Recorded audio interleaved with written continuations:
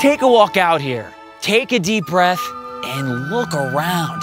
It's absolutely inspiring, and I can't help but be overwhelmed.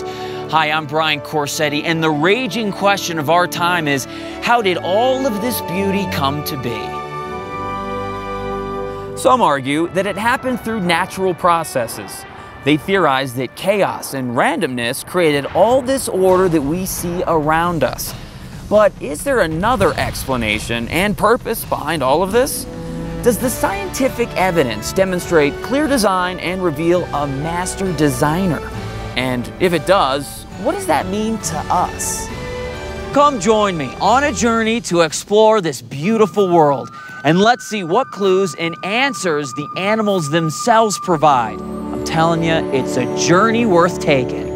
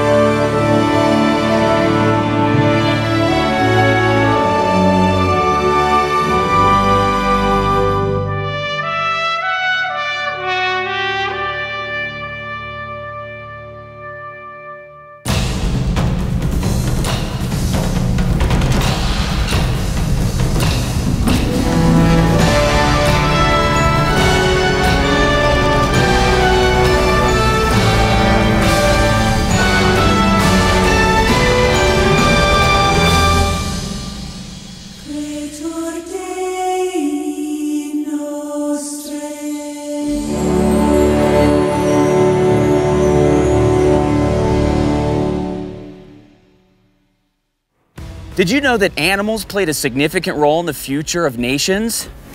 Back when Rome was being attacked by the Gauls in 390 BC, the Romans were awakened by cackling geese and ended up defeating the invaders. Basically, Rome was saved by geese.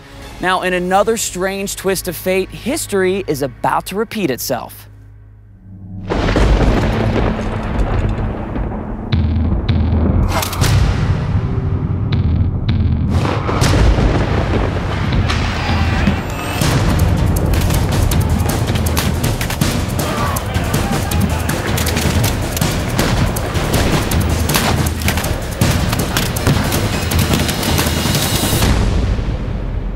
Summer 1780. General George Washington and his Continental Army have been waging a war of independence from British rule. He and his ragtag team of soldiers camp just outside of Philadelphia. They know the Redcoats are planning an imminent attack, but they are missing a critical piece of intelligence. They don't know when. Meanwhile, a local girl is gathering walnuts in a grove of trees when she stumbles upon a Continental soldier lying on the path, badly wounded.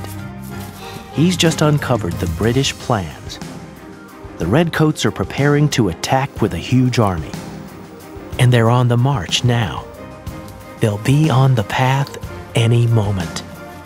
General Washington must be alerted, but the soldier is too wounded to continue on his horse.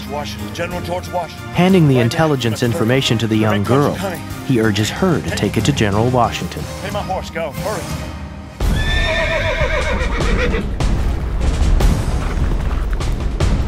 The girl grabs a big stick and jumps on the horse. She knows something the British don't. The path is lined with beehives. As she gallops along, she knocks each beehive until the bees become a big black buzzing cloud. By the time the British arrive, they're ambushed. Not by the Yankees, by the bees. The American troops were saved. It's reported that Washington told the girl, "Neither you nor your bees shall be forgotten when our country is at peace again." It was the cackling geese that saved Rome, but it is the bees that have saved America.